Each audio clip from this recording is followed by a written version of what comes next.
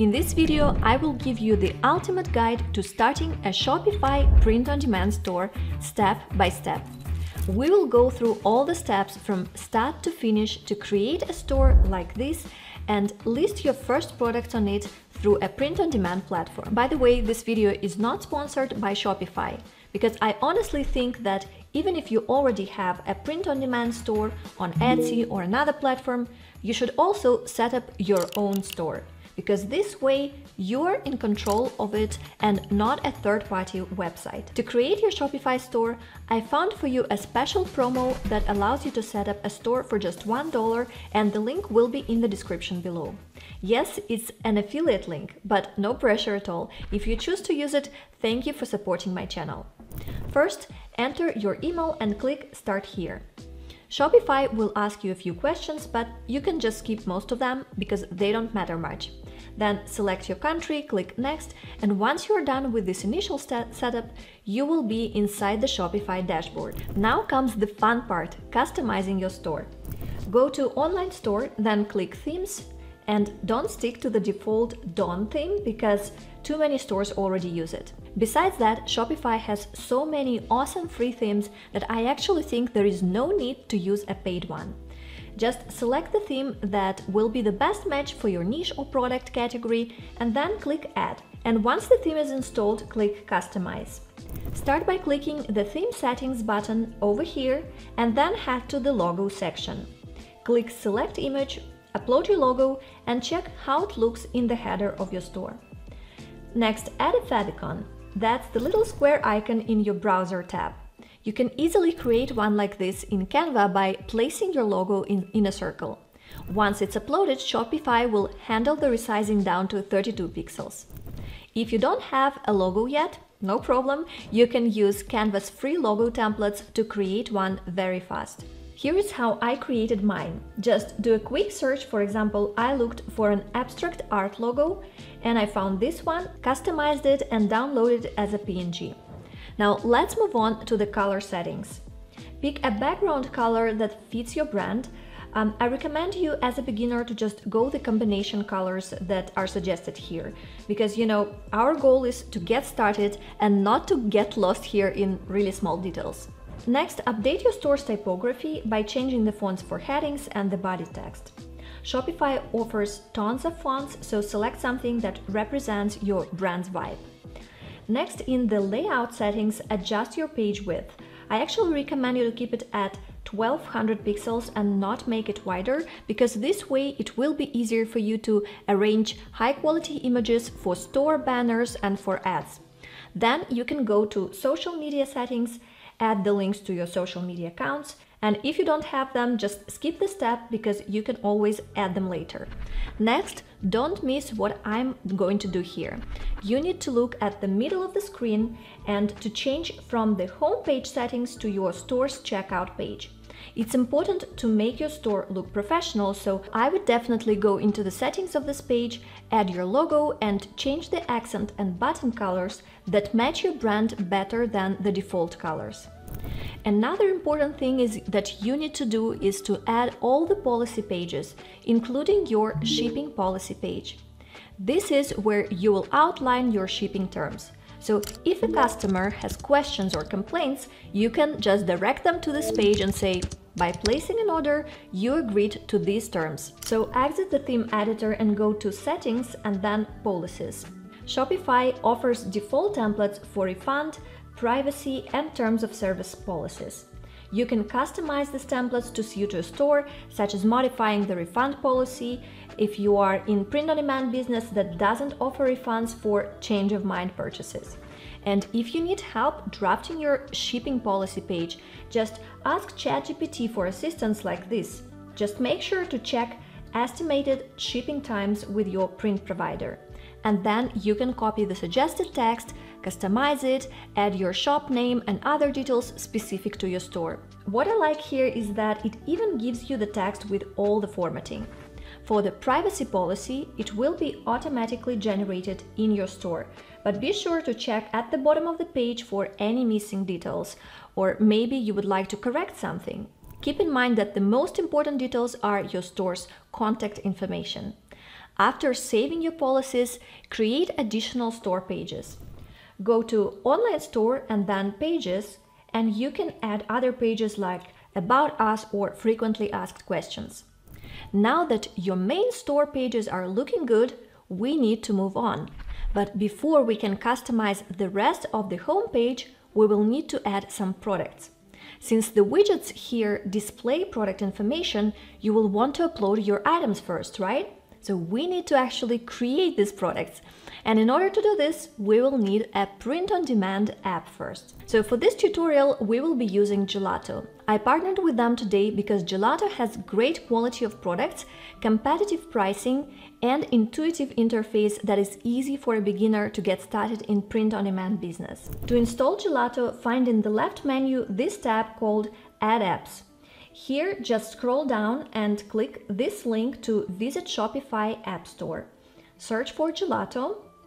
See, this print-on-demand provider has 4.8 out of 5 average reviews on Shopify store, which shows that many store owners really enjoy using it. Now click Install. After confirming the installation, you will be prompted to log in with your Gelato account, or create one if you don't have it yet. It has a forever free plan, and I have a special link to Gelato in the description below. Sign up for free through my link gelato.com/Anastasia and get a 50% off your first order. You will see here that you can start creating and adding your existing products, but before that, I recommend you to do 2 important steps. First, go to your Gelato dashboard, find stores in the left menu and enter your store name. Second, go to your Gelato account settings. On the right side, click on Billing and add a payment method, whether it's a credit card, PayPal, or Payoneer. Why is this important? When you sell a product, the customer's payment takes time to be processed by the bank, usually about 2 days. But you will need to pay Gelato upfront to print and ship the item. So your payment method is added so that Gelato can charge you for the product, and you will receive the customer's payment through Shopify a few days later. Now that we have Gelato installed, let's add some products to our store. First, go to the menu on the left-hand side and select Product Catalog. And you can, of course, have a look at the variety of products you can print on, including clothing, homeware items, stationery, and wall art. And for this tutorial, I will go with wall art and posters because Gelato has an excellent quality of all their paper products. In the wall art category, we will find a variety of poster options. I'll go with wooden framed posters. Next, I will choose the premium matte paper option. I think that museum quality is not necessary for someone who wants to hang this wall art at home. And besides that, the more expensive option would eat up my profit margins. I'm going to select the 30 by 40 centimeter size, which I think is ideal for most homes and it seems to be the most popular. Then I'll pick the vertical orientation and the frame color. I also like that it has an option of a ready-to-hang wall art, because in this case it comes pre-assembled, so customers can just unpack and hang the wall art directly on the wall. To create wall art, you used to need some graphic design skills. But if you don't have them, these days with AI tools you can still be in this business. I have tried several AI tools, including Midjourney, Leonardo AI, and Freepik to create abstract wall art. I found Freepik to be the fastest and most affordable. These are some of the abstract art images it generated for me. Let me show you the process of generating one of these. So I give it a text prompt like an abstract painting with vibrant colors, including pink, green, and so on. I then selected the image ratio. We needed here 3:4, and then you can play with the mode. They have some new beta modes right now, but I will just go with Flux Fast, which I have used numerous times before and it worked just fine for these types of images. In a few seconds, I get these 2 images. I can use both or pick one and save to my collection of AI wall art. I also like that here in Freepik, I can upscale the images without using a third-party tool for it. Why do we need to upscale? Well, that's because AI tools always make the images kind of small for printing for the sake of faster generating, I guess. But we are going to use these images for printing, so the resolution has to be very good. And see, in FreePic, I can get up to 4K upscale. I just need to make sure that this imagination setting is set to none, because I don't want AI to change anything in the image, just do the upscale. And here's the final quality of the image. It's now ready to be added to the product on Gelato. We left off here on adding the product to the store. On this step, I can actually decide to add more frame colors so customers can choose whatever matches their decor. Then just drop the design here and you can check in the right top that the quality of the image is good enough for printing on a size that we selected. It gives us the green light here with 274 dpi. We can now continue to mockups. Gelato has quite a lot of great mockups you can choose from. You can select here different environments, which will place your wall art in a living room or in a home office, in a lobby or in a bedroom. You can filter the results by free versus premium mockups. If you want to use some premium mockups and/or do some edits in these mockups, you will need to upgrade to Gelato Plus plan. Again, you can sign up with my link gelato.com/Anastasia and get a free 30-day trial of this paid plan. In addition to premium mockups, this plan also comes with up to 10% discount on all products. By the way, even on the free plan, there are plenty of beautiful free mockups you can choose from. Then you can continue to details, and here you will see product title and description that include a lot of important details about the product, such as material and the model already are provided for you by Gelato. You can customize your product description right here further, but we will skip most of the steps for now and do the customization later in Shopify's product editor. Now, the last step before we can sell our wall art is setting a price. I've just taken a quick look at the pricing page and it lays out exactly what the product costs, how much shipping will set us back, and even the total profit per sale. You can check the price for different countries. I'm looking at the United States as the biggest market that we can target, and if I set the price including shipping cost at $59.16, I will have a nice 27.64% profit margin. Then you can click Publish and Gelato will begin publishing your product to your Shopify store, which might take a few minutes. When it's done, you will see confirmation that your product has been added to the store.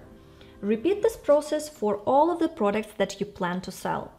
Then you can start selling your wall art all over the world because Gelato fulfills orders in 32 different countries, ensuring faster shipping times and reducing costs. If you're interested in using Gelato and want to get 50% off your first order, you can sign up with my link gelato.com/Anastasia.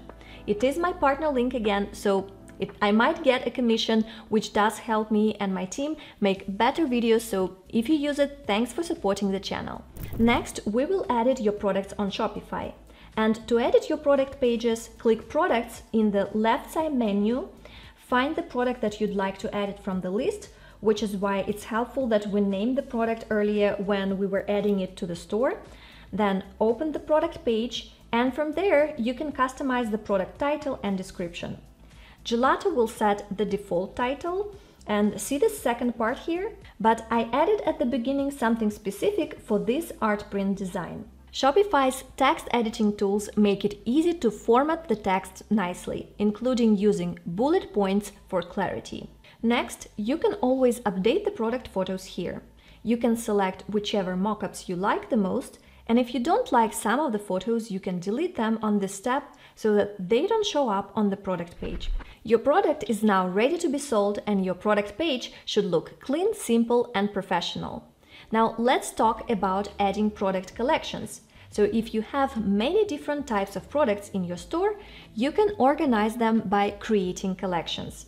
Click Collections in the left side menu, then click Create a Collection. Give your collection a name. I'm naming mine Wall Art for this example. You can organize collections based on the product type, niche, or a theme, such as abstract art. Set the collection type to manual and then save your collection. Then select the products that you want to have in this collection and then save. Then you can click here to check how this collection will look like in your Shopify store. Next, I will show you how to add payment processors and Shopify payments. Setting this up is actually very simple. First, go to the settings menu and click on payments.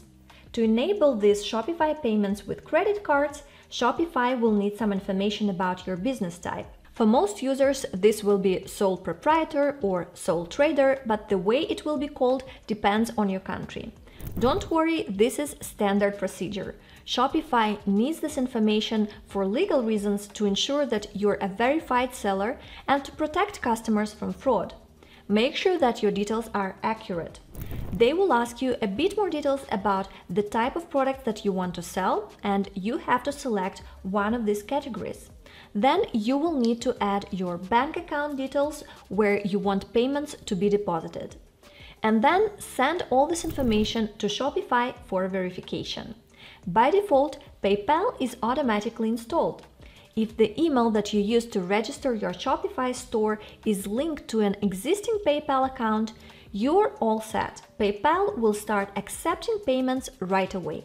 If not, you will need to either sign in to your PayPal account or create a new one using your store's email address. The next step is your custom domain verification. When you set up a Shopify store, by default, the platform gives you some random domain name like whichever numbers.myshopify.com. But you can add a custom domain to help customers find your store. This is also important if you want to get traffic, for example, from Pinterest to your store, because Pinterest prefers pins that are linked to verified domains. You just need to click on buttons and follow some steps suggested on Shopify. They give us very clear instructions for most of the domain registers. In Namecheap, for example, I just needed to click a few buttons to add the custom DNS. I then checked the status of my domain in the Shopify store and it said that I still had to add a custom TXT. So I did that and the actual verification process started from that moment. It's very common for this process to take up to 48 hours, so don't worry if you don't see the verification status immediately. You just need to wait. There is no way to speed up this process on your end. And at this point, you've created collections, updated your navigation, and polished your product pages. With everything in place, your store will be ready to go live. And then you need to work on getting some visitors to your store. I personally have been active on Pinterest and getting free traffic from this platform for over 7 years now. If you want to learn how to get free traffic from Pinterest to your store, watch my next video linked up there, and I'll see you in that next one.